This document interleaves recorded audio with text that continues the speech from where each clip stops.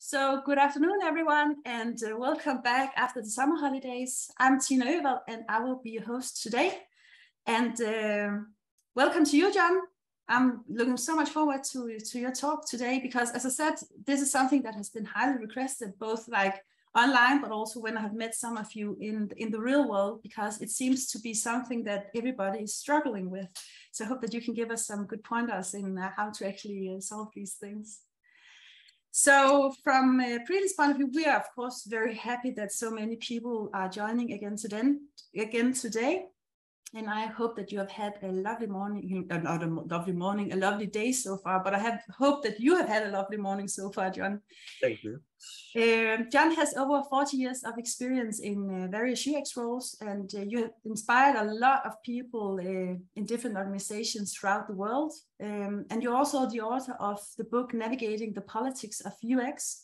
And I know that you are almost finishing up the next or the follow-up book for that one. So do you know when that's out? I'm very curious. Well, I always say it's going to be out a certain month, and usually it's late. But my expectation is November. Okay, so just before the Christmas shopping. Yes, exactly. Oh, that sounds great. I'll put that on the list for sure. So the agenda for today is that when I'm done with all these practicalities, John will start his talk. You can, as always, ask questions in the QA section here in Zoom, and we'll go through some of the questions at the end of the session.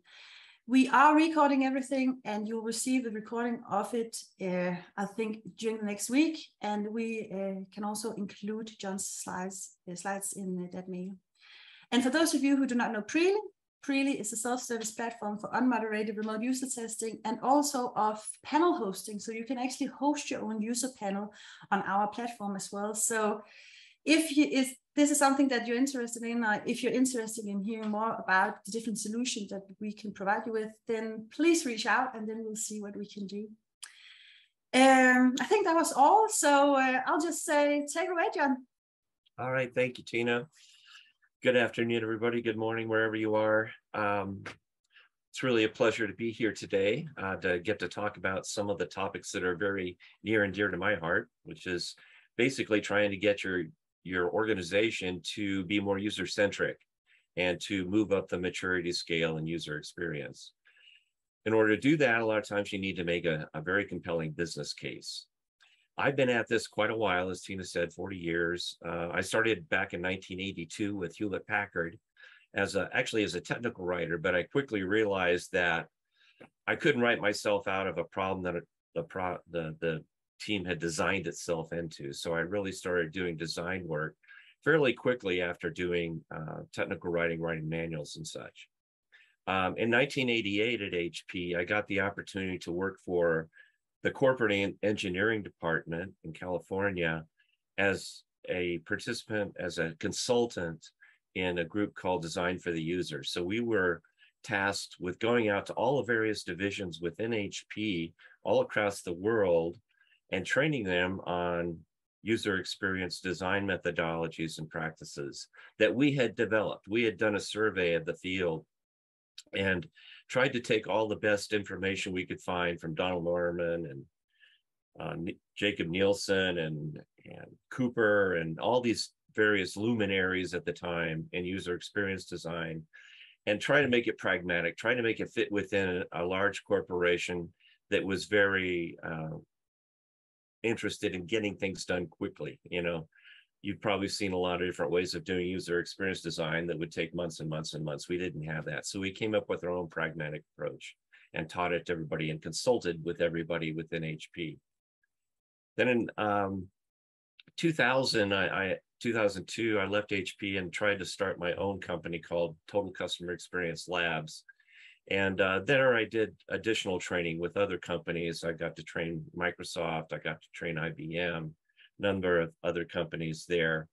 But it was a recession and I wasn't able to make the rent or make the mortgage payment. So I went back into the corporate world with General Electric, GE, at their medical imaging division and worked for them for a short period of time. And during this stint, I got to, again, train people throughout the world at various GE locations in how user experience design could fit within the culture within GE. In 2005, I went to United Health Group, spent 3 years there. United Health Group, if you're not familiar, is a United States-based insurance company, but they also have an IT department, a technology department that actually creates applications for patients. And so I worked in that group there.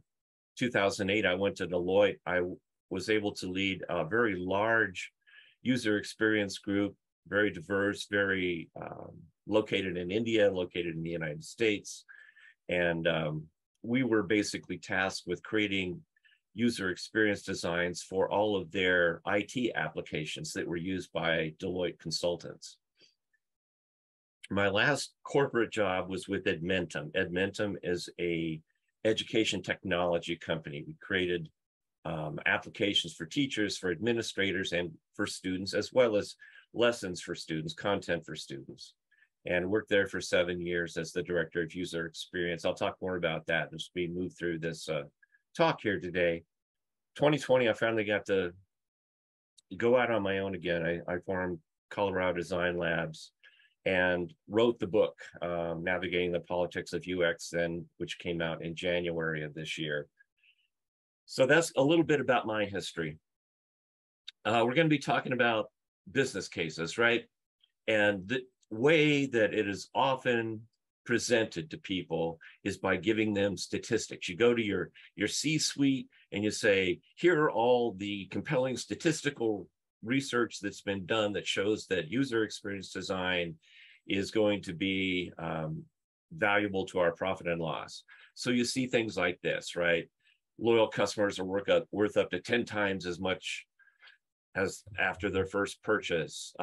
News of bad customer service reaches more than twice as many years as good experience. Every customer who bothers to complain, 26 others remain silent. 12 positive experiences make up one unsolved negative experience. So you would expect, if you were able to supply your CEO and all the vice presidents in your company with this kind of data, that they would jump up and say, you've got us, you've convinced us, we should definitely be investing in user experience design and research. We'll give you an unlimited budget for research. You can go out and whatever kinds of experience initiatives you can come up with, then we will support them.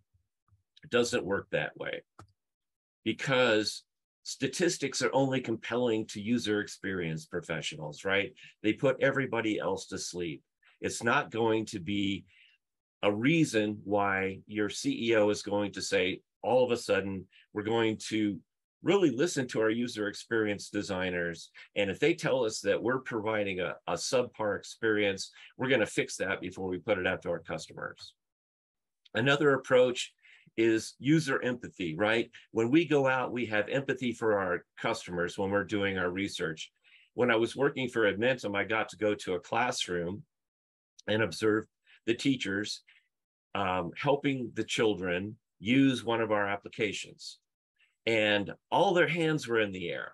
All the teachers were being run all across this classroom, responding to the kids who were asking for help because they could not get our application to work. It was crashing. They didn't know how to navigate it. It was all kinds of problems like that. And it was just a disaster for the teacher. So we had empathy for them. We had empathy for the kids. We had empathy for the teachers. But if you go up and expect your CEO and your vice presidents to have that same level of empathy, they're not going to do that. They're going to be accountable for profit and loss. So their concern is, can I make money for my shareholders? Can I convince the board of directors that our income trajectory is going in the right direction, that sort of thing. So they have a whole different way of measuring success than we do. So in order to be successful in making the business case for user experience, it's going to take time. It's going to take patience. You're not going to be able to get up and make one presentation to your C-suite and have them suddenly agree that you made your business case and UX is now going to be a central part of our culture. In order to do that, there are 5 principles that you must perform over time. The first one is you've got to tell stories. not statistics, not data. You've got to be able to tell a story around the statistics and the data that the C-suite is going to find compelling. The second principle is that you've got to prove that the ROI is going to be there for me. The CEO needs to understand that before I take a risk on assigning developers to a user experience initiative that you have in mind, to actually spending money on getting this performed and getting this done, you're going to have to show me that I'm going to get a decent return on investment, and that I can take that return on investment to my board and say, you know, I made the right decision here. It's helped us to be more successful. The third principle is you've got to recruit allies. You can't do this alone. And if you do try to do it alone, it's going to really hurt you more than it's going to help you. And I'll talk a lot more about that as we move forward. The fourth principle is you've got to share the credit with your allies. You can't be the hero of the organization. I have been the hero of the organization, and all it does is cause you grief because everyone else is going to resent you for it. So even if, you know, there's an old saying that says, you know, you succeeded when the uninvolved take credit, that's okay. You got to keep your focus on the idea that I am trying to provide our users with the best experience as possible. Wherever that comes from, whatever that idea comes from, I'm going to support that as long as we reach that goal. And then the fifth principle is that you've got to help others succeed, okay? You have to understand what their metrics are, how they're measured, what their drivers are, what keeps them up at night. And you've got to say, this is how user experience can help you with that. It can help you make your revenue targets. It can help you reduce your costs. It can help you in all these different ways.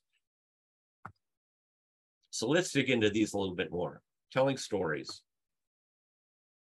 Preaching doesn't work. I've tried it. Believe me, it doesn't work. When I was at General Electric, we would make this presentation that would talk about why user-centered design is critical to our success as a company.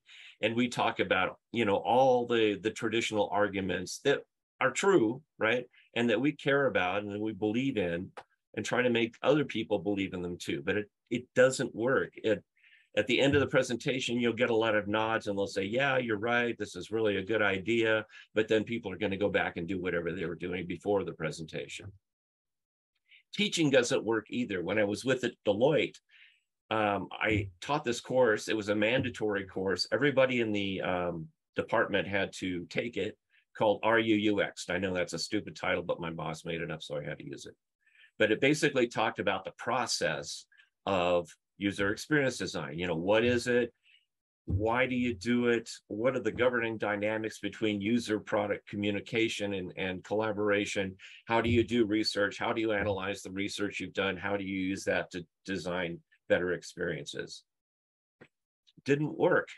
People were entertained by the presentation. They went away, I think, with a better understanding of what user experience is all about. But did it change their behaviors? Did it change their willingness to invest money in this? No, it didn't. What you need to do is you've got to tell a story, and the story needs to be illustrated and it needs to be animated.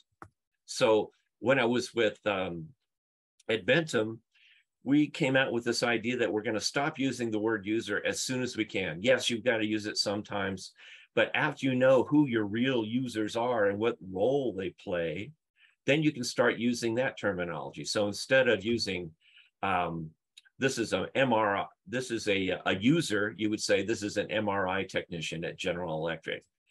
In Adventum, instead of saying this is a user, you'd say this is a teacher. Instead of saying this is a user, you would say, oh, this is an audiophile that cares about music if I'm designing music applications. If it's a user experience designer, you call them a user experience designer instead of a preview user, for instance. So it just makes the people that you're talking about less abstract.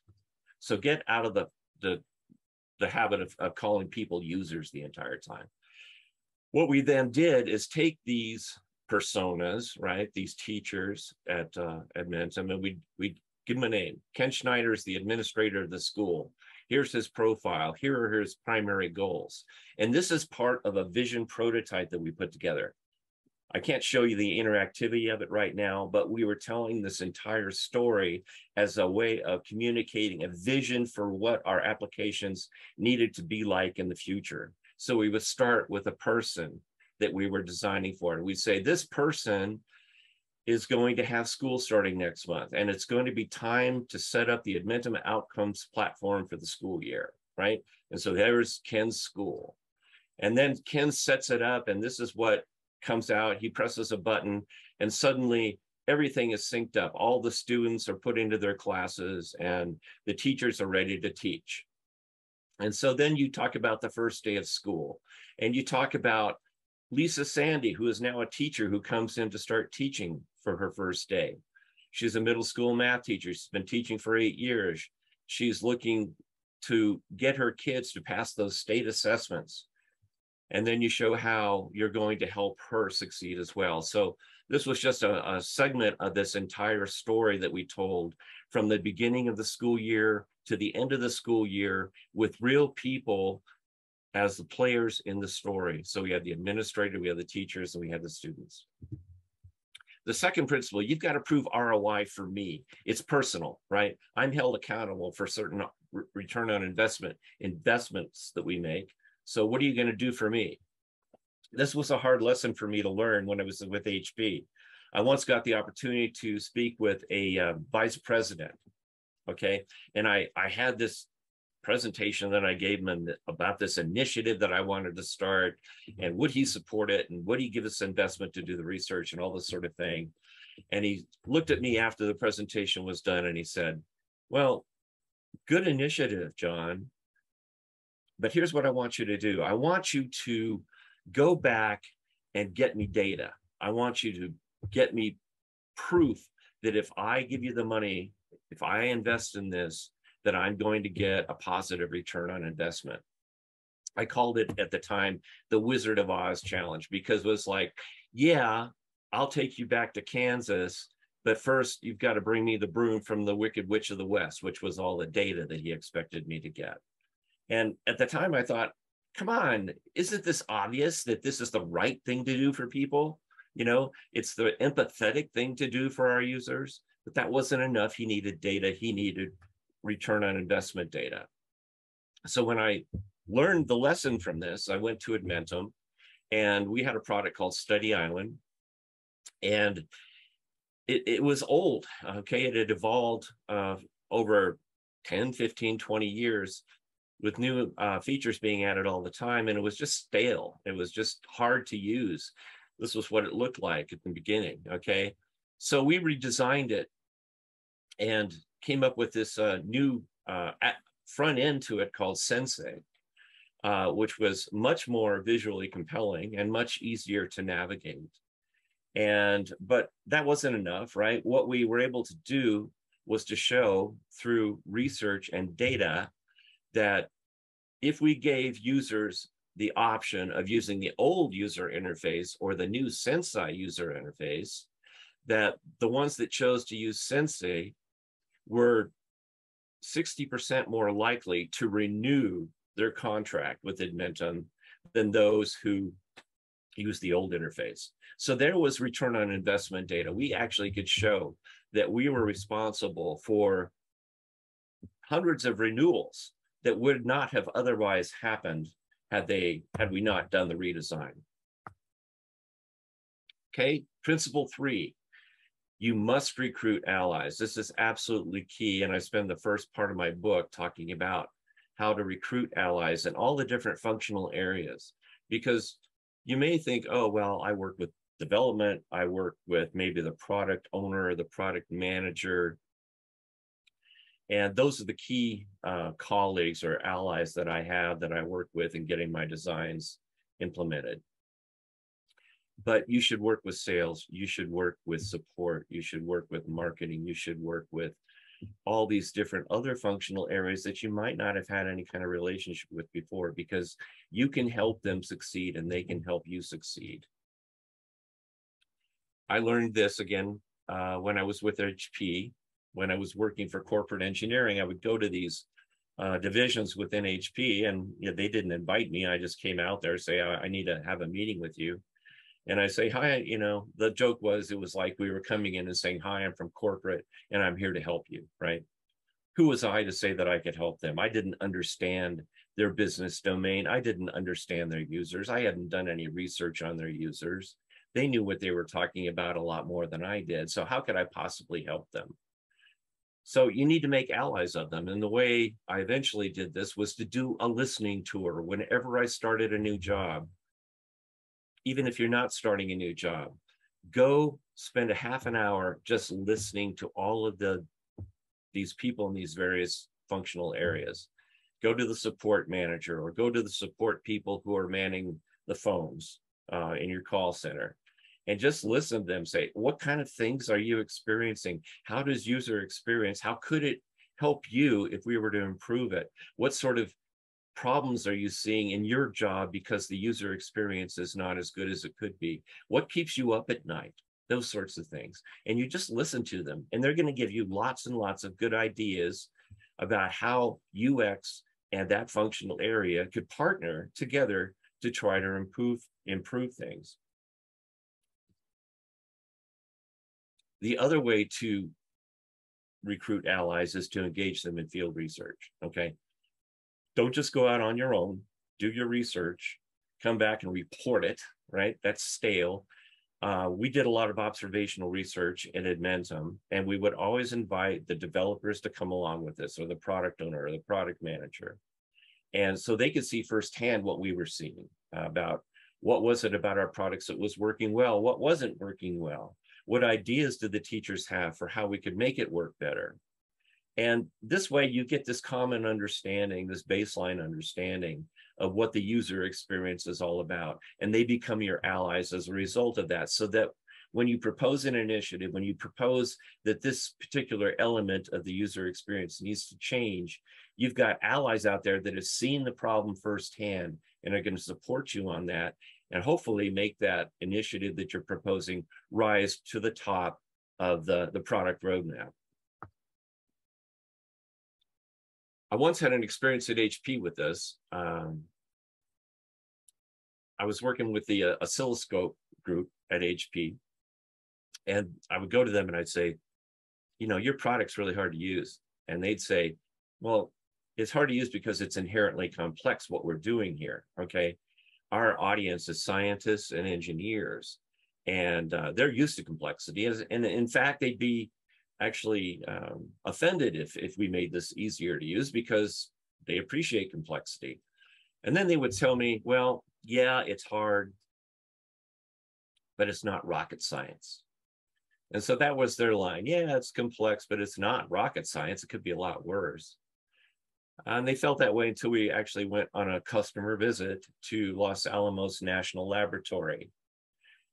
This is a place that employs a lot of rocket scientists.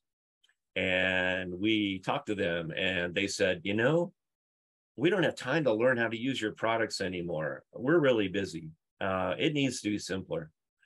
And so this was a way of, again, engaging others, getting them involved, and making allies out of them by taking them along on user research visits and getting them to hear firsthand from the customer, from the user, that, maybe we're not as good as we thought we were, and we should do something to improve that. Principle number 4, you must share credit, okay? I worked underground when I first started with Edmentum. I had this idea, and I'll talk a lot more about this here in a minute, that there was this really dramatic way, which became Sensei, that we could improve the user experience for our products. Rather than try to enlist allies and understand how they measured success and how we could help them, I worked underground, meaning that I started doing my research. I didn't share the research. I started building a prototype of a solution that I thought would work. And then I exposed it to others. Okay, this prototype, this fully built solution that I had for this problem that I had identified. This triggered the corporate immune system. Okay, my colleagues, my partners in product development said, well, this is not invented here. I had nothing to do with this. You didn't talk to me. I've been at this company a lot longer than you. I understand our customers better than you. Who are you to come in and tell us that this is the solution to a problem, right?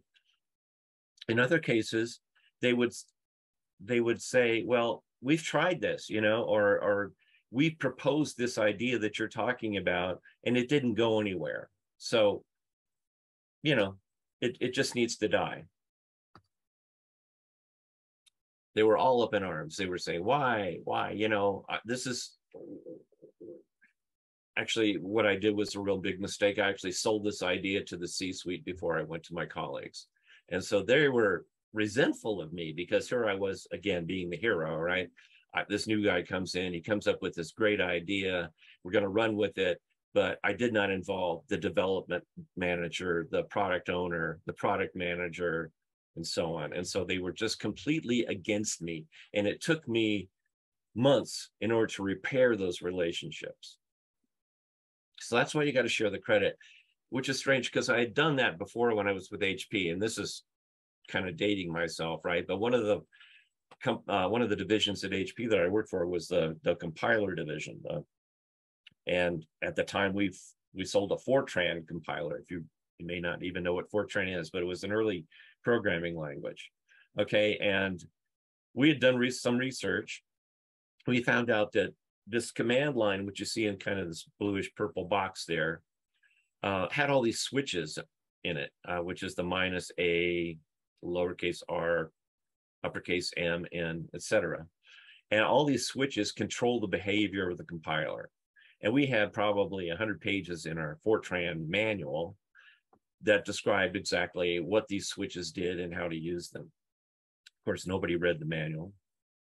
And so as a result, all the investment the development team made in creating all of these controls didn't get used at all.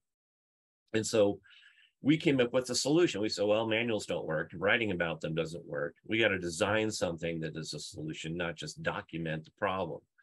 And so we came up with what we called Fortran Smart Options. And we worked with the development team in order to come up with this thing so that instead of typing this cryptic list of switches, we would have a graphical user interface that covered over it, the compiler, and they could just check off behaviors that they wanted for this particular compilation of this one program.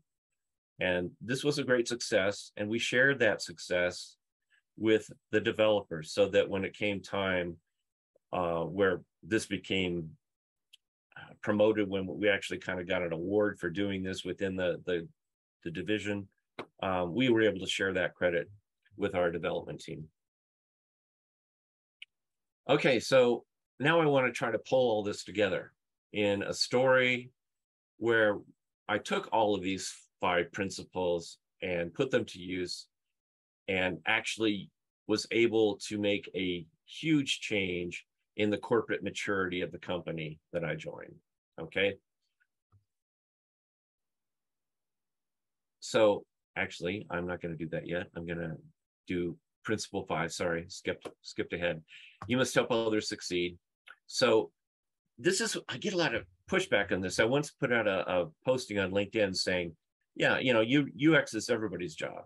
And all these people said, yeah, I agree with that. And another set of people said, this is BS. You know, I'm so tired of people telling me that they can do my job and that I'm, you know, the user experience is just something that you really don't need to be a professional about. Everybody can do it. But consider this. If your application is offline, you know, it's down, right? Isn't that a UX issue? Isn't that affecting the user experience? If there's a paper jam in your printer, isn't that a UX issue? If your order processing process is complex and lengthy, isn't that a UX issue as well? If your support staff can't resolve user problems when they call the call center, isn't that also a usability issue? If your warranty return policy is rigid and perceived as unfair, if your cost of ownership is out of line with your competitors, if your sales process nickel and dimes customers for everything, if your marketing uses dark patterns that deceive customers, all of these are user experience issues. And this is why we need to understand that we share responsibility for the user experience with the entire set of functional departments within the company. This doesn't mean we don't do design, right? But what it means is we understand how to do research. We understand how to take that research and analyze it. We understand how to turn that analysis into solutions. We understand how to iterate on those solutions. We understand how to validate those solutions with customers and so on. These are skills that we can share and consult with the other functional areas who do not have the same skill set. Yeah, we still do the brunt of the design work and the brunt of the research work, but our approach to understanding the customer and designing for that understanding is something that we can inspire others to do. So our job is not just to put out a user interface or a workflow that improves the user experience. Our job is also to educate the rest of the company on the ways that you can do this. Our job is to influence the rest of the company and inspire the rest of the company and engage the rest of the company to provide the best possible user experience that we can to our customers. It helps us break down silos when we do this. This is always a problem within companies where everybody feels like that they have their job description, they have their boundaries, and don't you cross into my boundaries. You know, I do product research, you shouldn't be doing user research. Sometimes you get that. Sometimes I've heard that the sales team doesn't want you to go out with them because they're afraid you're going to tell them or promise something to them that you won't be able to deliver down the line. You want to break down those silos by going out and engaging with all these different functional areas, bringing them along with the research, bringing them into the ideation sessions, bringing them into the iterations, and sharing your thought process about how you came up with this particular solution so that these silos break down. One way we did this was we decided that the support costs for Admentum, again, going back to that, were really high. We had lots of people calling, trying to get instructions on how to operate our applications. And so we worked with the support director, to come up with in-product support. Instead of having this separate source of information on the phones or a knowledge system that was out there that the educators could access, we decided we would embed this support information into the products themselves. So we created this help center where the users could get step-by-step guidance, where they could get on-demand resources, where they could get learn and support, go to a website that actually had training videos and PDFs and user guides and all the other ancillary support information written in a way that they can understand and easy to access through the product itself. And then ways of putting out alerts and getting feedback from customers as well. So this was an example of where we were able to collaborate with the support team to come up with a solution. We both worked on it. We both co-authored this in-product support system. And it was, again, a big success. So now I'm going to apply these principles. The most effective way that I have found to actually move an organization up the user experience maturity scale is by coming up with a breakthrough project and measure its financial impact. You can't just come up with a great idea, implement the idea, and never prove its ROI, never actually get the data that you need to show that you had a financial impact, because it's all about that. I mean, the only reason we have jobs and everybody else has jobs at this company is because they think that investing in us is going to actually improve their revenue, their profit and loss. Okay, so you've probably seen the Nielsen Norman Group's user maturity model, UX maturity model. It's been revised recently. It used to have, I think, 8 different stages to it. Now it's got 6. And here are the 6 different stages: absent, limited, emergent, structured, integrated, and user-driven. When I started with Edmentum, I was the first user experience employee at the company. They had no designers. They had no user experience research. I was the first person they brought in as the director for this.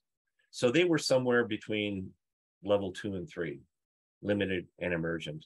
They understood that user experience was important, and that if they didn't start investing in it, they would be falling behind their competitors. But at the same time, there was no process, there was no investment in research, there was no structure to it whatsoever. It wasn't part of the culture, certainly. And so this is where I started when I started at Edmentum. So I did my listening tour. I went out and I talked to all these directors of all these different functional areas and found out what kept them up at night. But I also did a listening tour with our customers. I asked, who can you put me in touch with that is actually going out and physically visiting customers on a regular basis? And it turns out we had what we called implementation specialists. And they did all the customer training, on-site training for customers. So I asked to go along. And I went to this one site. It was a site in Texas, in the United States. And I just watched this implementation specialist give training to these two ladies who were running this company, or this part of the education system there. Here's what they told me. They said, I have to choose administration, which is a button on the screen, and then I have to choose the class button, and then I have to choose the student button. And it just seems like it's longer and convoluted than it needs to be. I just want to be able to click on a student and have a choice of things that I can do with that student. I can edit the student, I can delete the student, I can manage the student's hours or whatever. That's just an idea. So this is a direct quote from what she told us she was doing. And they had actually just received training on our application 1 week earlier.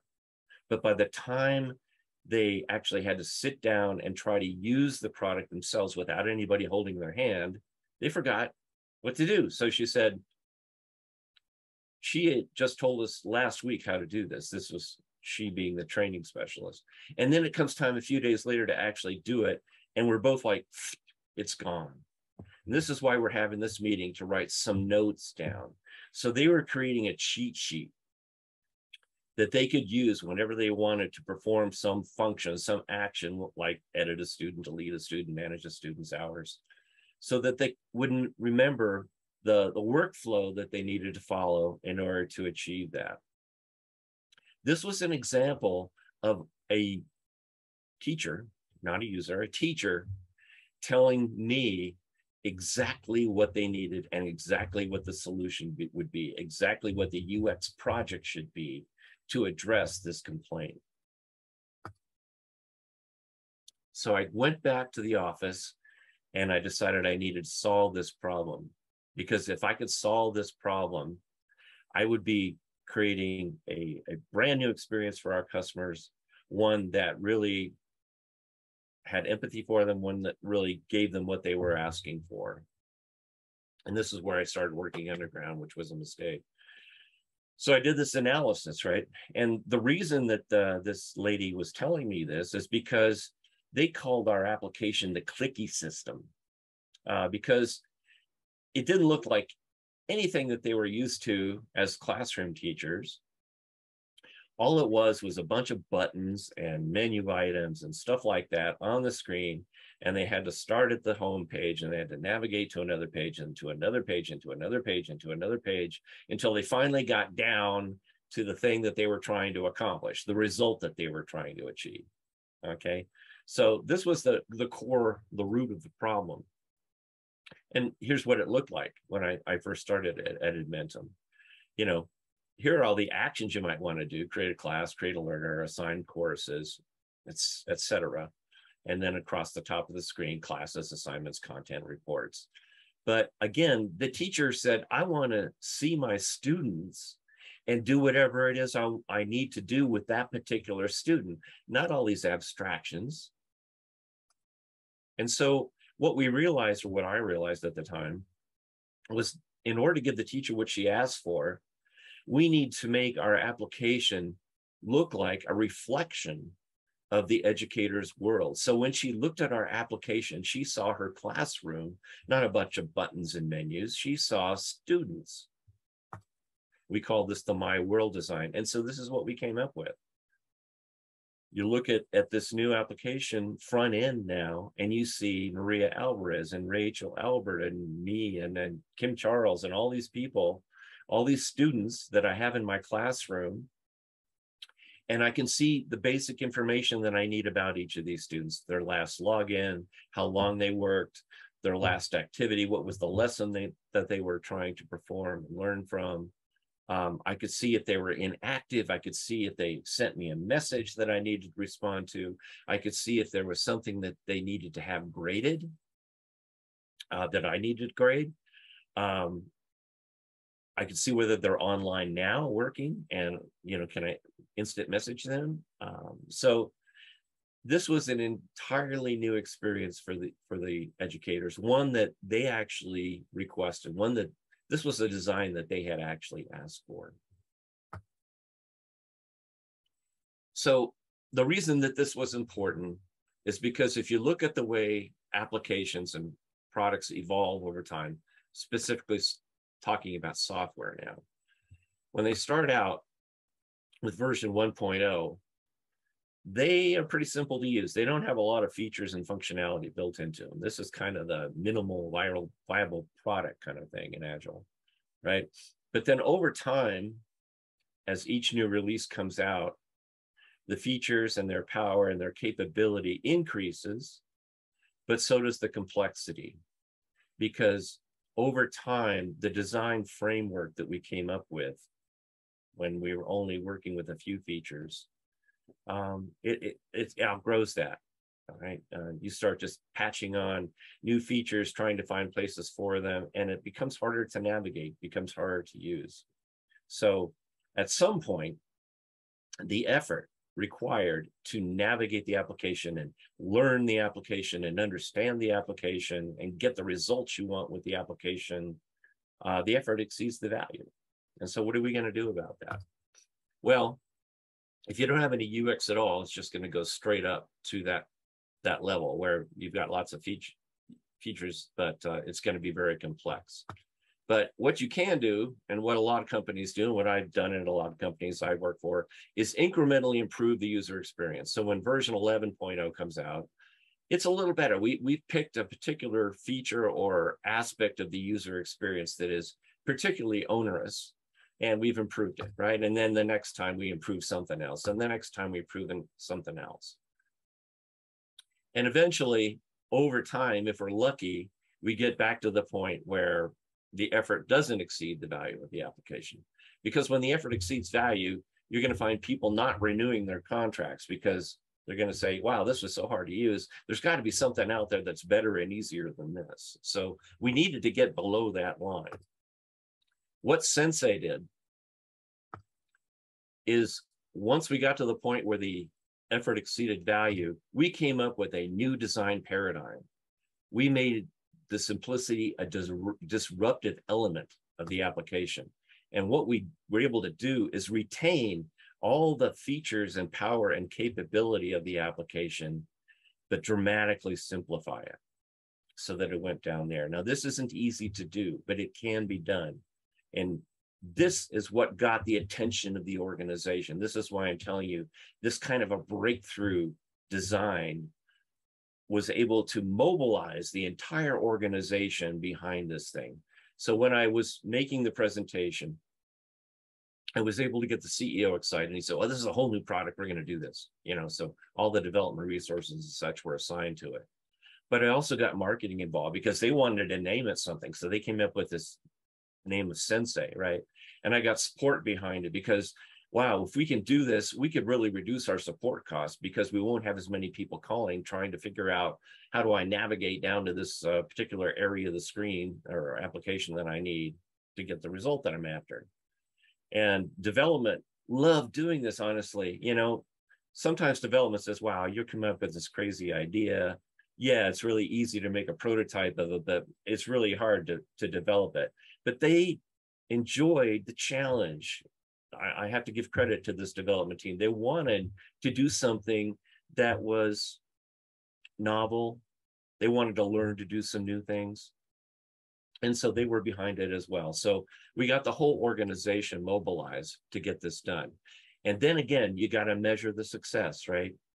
So what we did is we built this prototype of the application and we gave it to our sales team, and we called it a release preview. So long, you know, months before this thing was actually going to be released, we got it out there to people, and the salespeople could show it to people, and the customers who were saying, well, you know, we got this old stale application. They said, wow, you guys are really innovating here. We're going to stay with you. We're going to renew our contract. So that was a big win.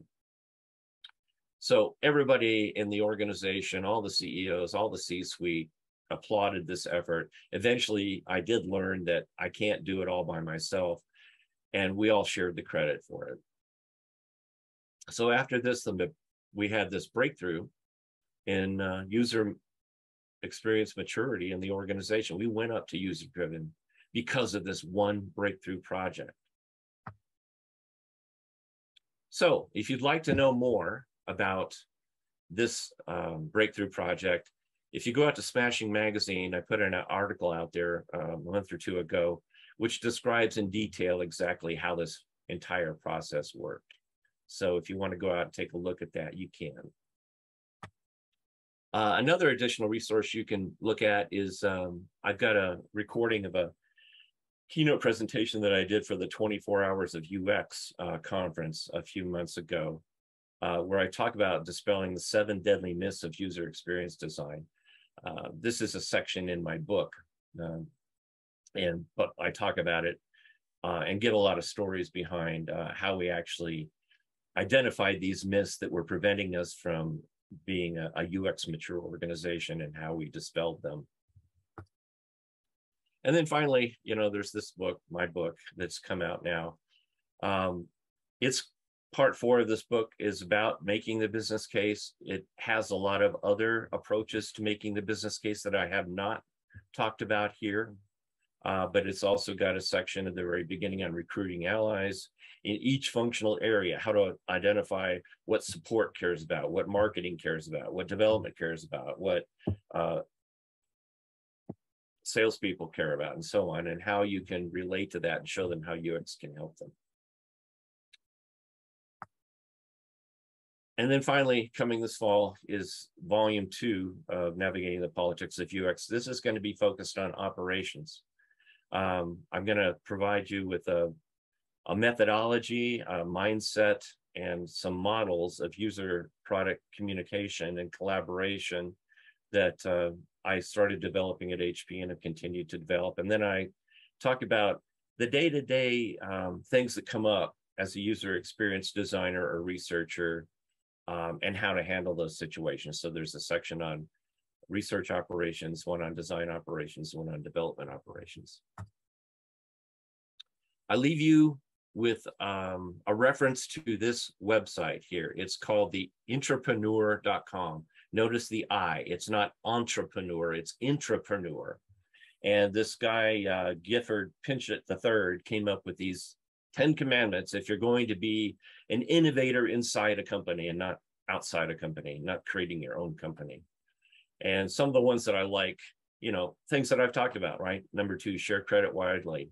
One that I like is number 8, come into work each day willing to be fired, right? Sometimes you have to be bold to get some of these things done. And then the other one is, you know, number 4 there, under promise but over deliver. Publicity triggers the corporate immune system.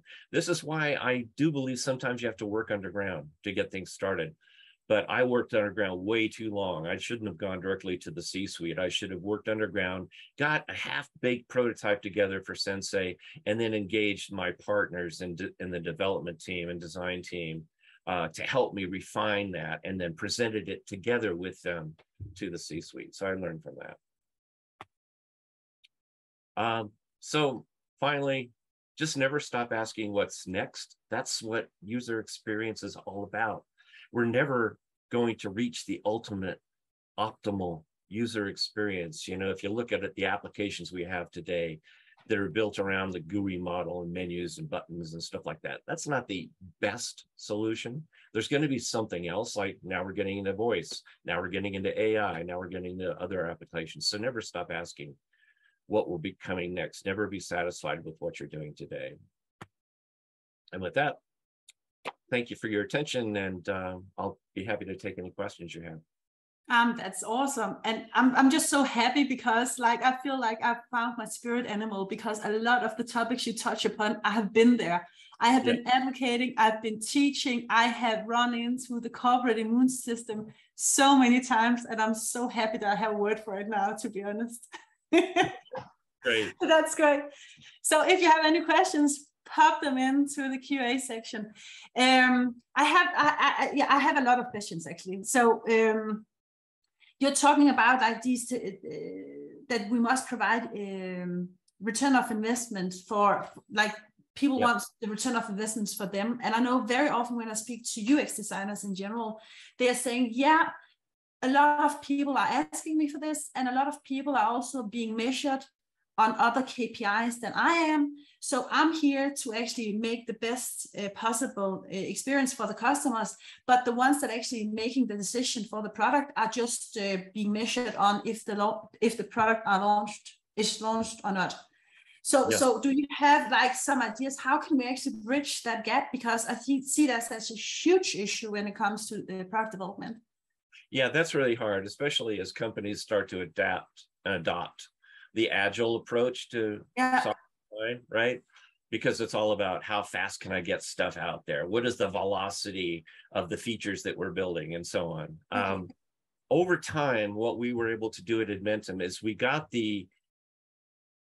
first of all, we basically created a small separate team to work on Sensei, okay? So they were not responsible for feeding the development agile machine, okay? They could work, they could iterate, they could continue to do research until we finally had it done. So if you have the luxury where you can carve off a designer and a prototyper or something like that and a researcher to work on this great breakthrough project that you have in mind, and still have another group that is feeding the machine and keeping the agile machine working, that can help a lot. But over time, what we were able to do is get the user experience team to operate out of phase with the development team. So we would actually be working 3 months ahead, a little bit at a time, 2 weeks ahead, 4 weeks ahead, to the point where now we were visualizing and prototyping ideas that we wanted to build in 6 months from now, and get the development team. We still had to keep them going. It was hard because you've got to support the development team. There's always things that you design that can't be implemented, so you got to make changes to it and so on. But we were able to get mostly out of phase with development so that we had more time to innovate and prototype and iterate and research and get things done. In the book, I do talk about ways of putting user experience initiatives in context to other demands that the company may have, such as getting things out on time, right? Because sometimes you can actually get things out on time, but it's a terrible experience. We had that happen at Edmentum, where we put out this brand new product, but we put it out too early and people were returning it, right? So you have all these costs of returns, you have all this bad publicity and reputation that is generated from putting this stuff out. So if you can quantify that and make that case that, yeah, we could get it out on time, but it could ruin us because our customers are going to abandon us en masse, then sometimes you can get people to slow down a little bit and say, well, it's better to take another month to fix this than to wait. And just one more story there. There was a disk drive manufacturer, and they were going to put out this new disk drive. It was a aftermarket disk drive just before the Christmas holidays. And that's a big sales season for them. People would buy them. They understood that they did a test, and they found out that installing and configuring the drive was almost impossible, and the documentation didn't work.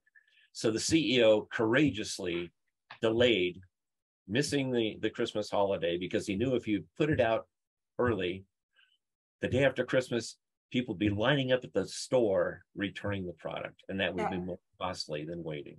Yeah. But because it's a huge issue. And I know that, like, every time I speak with people, that's an issue. So it's just something like a nut that we need to crack in a way, and also make ourselves like show, like you've also said that a couple of times, like be able to show the value, and also be able to measure the value of what we're doing. Mm-hmm. So I have so many questions, but UX maturity, I worked a lot with UX maturity previously in another career almost, right? How did you actually do that, going from like a bit over 2 to 6? Because as I recall it, like especially like in the old models from Nelson Norman, they're saying that, okay, each level or each stage takes like a couple of years. So how did you actually accelerate that, or did you actually take like these 8 or 10 years as it normally will take to make that huge jump? Well, I've had both. And if you look at that Smashing Magazine article, I talk about the other experiences that I've had where it did take years or did take months. In order to move the needle up the scale, if at all, right? And you don't always move up the scale and stay there. Sometimes you move up, and then a new, leader comes into the company, and you just crash. Go back down.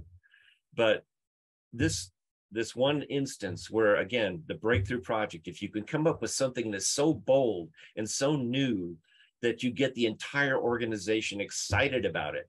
And it's not just this incremental, oh yeah, we improved this, that was big, Customers are not telling us anything. It hasn't increased sales. It hasn't increased revenue. It's just made things a little bit easier. That doesn't get the company excited. But if you can get this bold breakthrough project together, in my experience, that is the best way to accelerate going up the maturity scale. Yeah. I think we could talk for hours about that, but time is unfortunately up. But I think it's so interesting, and I think it's just so nice to hear that, like, it seems that we're in the same boat, everybody, right? That we have the same issues, like both with the maturity stuff, but also with the, like, have the buy-in for actually having a budget, and also like having time to actually conduct real and great UX and usability work. So it seems, and we also discussed that before we actually went live here, that also just being able to pitch what we're doing is so difficult. And for me, I've been in this game for I think 15 years, right? It's actually nice to hear somebody with your experience, like experiencing the same. So it's not just us that is just left behind here. Yeah. So it's just so complex, right? It's very complex. User experience is very difficult to communicate to others. That's why you need to engage them so they become part of it. They recognize their part in the experience design for customers. Yeah, exactly. So unfortunately, time is up. But again, thank you so much for a very inspiring talk. I think I have new words for sure to both describe what I'm doing, but also describe some of the struggles that we are fighting against. So I'll just say that for you behind the screen, we are recording everything, as I said in the beginning, and you will receive the recording like during the next week or so, and also John's slides. And if you're interested in hearing more about Preely, like both the opportunity of hosting your own user panels, but also remote unmoderated testing, then reach out, and then we'll definitely see what we can do and if it's something for you. If you have any topics that you're just like so eager to hear something about during our meetups, let us know. And also if you have some speakers where you're just like, oh, it would be so inspiring to have this person give a talk, let us know as well, and then we'll see what we can do. So I think that was it. So John, again, thank you so much for joining us today, and have a great day. Like, you're just starting, so, and we're just like almost finishing our work day. So yeah, that's great. All right. So I'll just say, yeah, thank you for now. Thank you for joining, and have a great day and a great evening, everyone. So bye-bye. Bye now.